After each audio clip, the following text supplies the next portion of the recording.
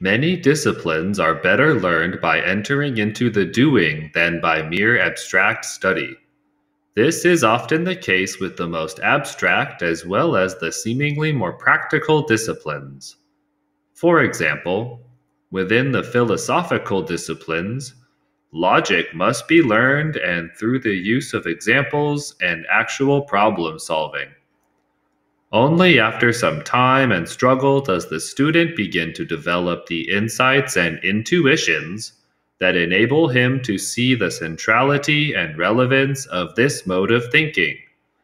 This learning by doing is essential in many of the sciences.